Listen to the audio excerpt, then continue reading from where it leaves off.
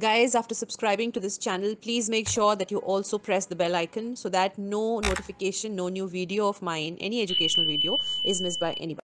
Hello dear students, today we'll be talking about the ureters and the course of ureters in the pelvis and in the abdomen. One of the most important questions in your exams has been asked many a times and would be asked henceforth as well. So the anatomy of the ureters in the pelvis is obviously very important. Not only this thing has been asked, but also the points of injury of the ureter and how can we prevent these injuries. That means applied anatomy basically has been asked. So since my anatomy series is going on, I have already taken a lot of lectures earlier on the various structures of the pelvis and the abdominal wall. I have now come down to last class was on bladder and bladder anatomy, obviously the bladder relationships and the applied anatomy. Today's class will be upon ureter, the course of ureter, the places that injury can happen and how to prevent that injury. So let's go forward and study more about ureter. So obviously the ureters, they are the urinary conduits which carry urine from kidneys to the bladder. They are hollow muscular tubes which are retroperitoneal in location, which is the reason why we as gynecologists, we're not able to see the ureters, right there in front of us. And because of which there is a high chance of them being caught, being injured, being, cauterized. So all these problems is there. And more with the advent of use of, the monopolar cautery or cautery, let's say, the lateral spread of current is high. So because of which the chance of, ureteric injury is even more. Especially the people who are doing laparoscopy, who've learnt laparoscopy will know this fact for sure, that, saline is the fluid which it is basically carrying. Actually, it's more of, the fluid is basically of the composition of salts. A lot of salts are there. Salt and water, very good conductor of electricity, and because of which it catches the cautery, catches the current, it flows through it, and in the result it cauterizes it. As such, also the spread of current in monopolar cautery, the lateral spread is very high. So because of which that can easily get injured, and the problem is definitely more. And why is it more? Because basically for cauterizing the uterine artery, you need more current because the walls are thick. You don't want any bleeding to happen. So you keep cauterizing more, and because of which the lateral spread is actually more, and ureters are right in proximity of that. For all those who want a better understanding of this topic, there's one more this lecture of mine, a very good video in which I've tried to describe to you, the anatomy between the ureters and the uterine artery, which has been pretty popular on the YouTube. Many of you must have already seen it, but I'm putting the link in the description.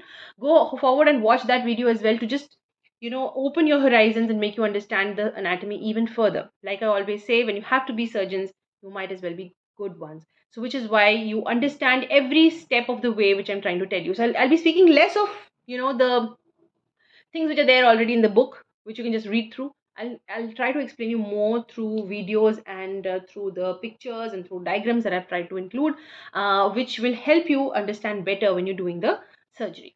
So anyways, why? So they are basically retroperitoneal in location, because the reason why we as gynecologists were not able to, kind of locate them properly and to trace them properly. So let's go further and understand their anatomy. So they basically have three parts. One is the part which is there in the kidney itself. So it's one part is the ureter in the pelvis of the kidney. Then starts its abdominal part, which is the upper half is the abdominal part, is around 12.5 centimeters. So the total length being 25 centimeters. The upper half is 12.5 centimeters, which is there in the abdominal part. And then comes the lower half, which is the pelvic part, which is 12.5 centimeters itself. And the diameter is around 3 to 4 millimeters. And why do I say that?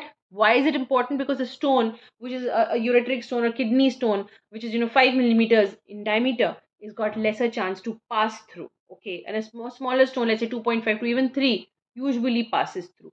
So a stone of 5 to 6 millimeters diameter might have a chance of development of obstruction, of chance of development of backflow, reflux, hydroureter, hydronephrosis, and a smaller stone will be able to pass through. Still, this is not your decision. Always refer the patient to the concerned nephrologist or urologist.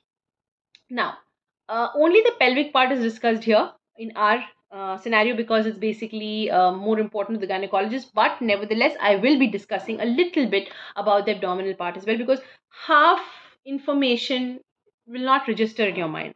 We'll trace it right from the kidney, right? So the pelvic ureter, I'll show you a video after this, with the help of which you'll be able to understand the anatomy better. This is the one. So this is the pelvic part of the ureter. This is the pelvic part of the ureter. And here the course of the abdominal part, it starts. When it starts over here, I'll just run through this video so that you're able to see this part is actually the abdominal part, right? And from here, when it starts coursing medially, here is the ischial spine. Can you see this? I'll just pause it a little. Here is actually the abdominal part. In the abdominal part, it's lying on the psoas major muscle. That's what it is expected of you when you're talking about, talking of the abdominal part of the ureter. This actually, this highlighted portion is the psoas muscle, and this is the iliacus muscle, this one, right? So iliopsoas, we many times we call it iliopsoas. It's basically the abdominal part. So over here, see, it's lying almost on the medial border of the psoas major muscle, right ahead of the psoas major muscle. And here, if you can see the ischial spine, it's here where it's going to move medially forwards. This is probably the pelvic part, and the part which we are going to speak, kind of more concerned with in being gynecologists.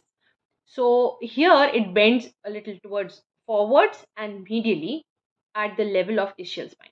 Over here it's lying on the psoas major muscle, and its relationship over here is very, very important to the iliac artery. See over here, can you see this is the aorta?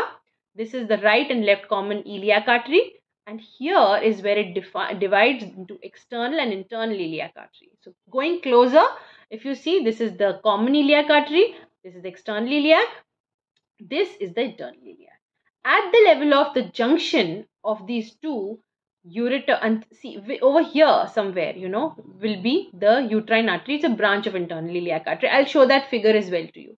So can you see this, that it's like at the level of sacroiliac joint over here is actually the division of the common iliac artery into external and internal iliac artery, and at the junction of this division the ureter is kind of lying over it, definitely in relation with the medial border of the iliopsoas muscle, but also at the level of the division of common iliac into external and internal iliac. And now everything will be removed for you to understand better, and then it traverses even down and down until it reaches the iliac, is the ischial spine, and then suddenly it turns forwards and medially. And this course I'll take up in the, so this is the 3D look. Have a look at that. It's going, this is, they're trying to show that here is the bladder and its relations. I had already mentioned in the last lecture of mine very beautifully, again taking a 3D image. And now we'll see the next diagram. In fact, this I'll take up first. So this is the division. Here's the common iliac artery, external and internal iliac artery, and it's lying right at the junction of this. After a while, this iliac artery, internal iliac artery, will give away the uterine artery branch, and then you'll see that uterine artery runs absolutely 90 degrees to the ureter, actually over the ureter, and then this is called as water under the bridge. So over here, if you can see, you saw this is the ovarian fossa actually over here, and here you see this is the division. This is how it looks. This is the uterine artery, and this is the ureter. Can you see this? Over here, this is the ureter, and this at right angles is the uterine artery. That's the relationship of the uterine artery with ureter. But what you do is, while you're doing a hysterectomy, is that you push. You cut the broad ligament from behind and in front, and it goes lateral. So you can easily put a clamp over here. It's only when the clamp slips, and I've given you the answer. One of the answers of how can you damage the ureter, it's when you've not put a proper clamp on the uterine artery, or you've not taken proper sutures, or the suture goes lax, and when the it starts bleeding and it starts retracting laterally, in order to attempt to clamp and control the bleeding, you inadvertently clamp the ureter. That's the reason why uterine artery pedicle is the most important pedicle in hysterectomy and should be taken very, very diligently. No rush, no heroics. Be very, very calm, cool, composed, and very, very diligent in taking uterine artery pedicle. So you saw that how it is, lying at 90 degrees to the uterine artery over here. And one more figure I'd like to show. This is what it looks like. Actually, why you can't see the ureters, because it's totally retroperitoneal. And if you can see the broad ligament, what happens over here? See, it's in resting state. We say the tube, it rests on on the ureter.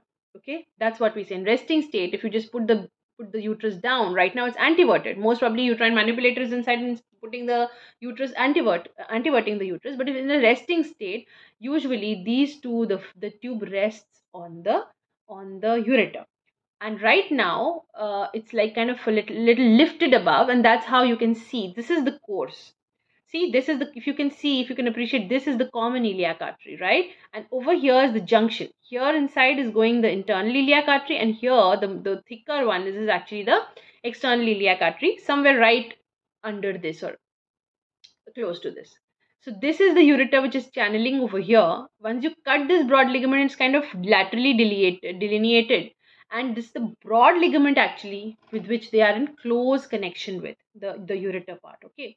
And when you delineate it laterally and then you put the clamp, then it's fine. Everything is okay. But what happens later on is also important. If it gets slipped away, if the pedicle kind of slips. So this is the anatomy that I wanted you to know, because that's the part of pelvic anatomy we're going to be talking about.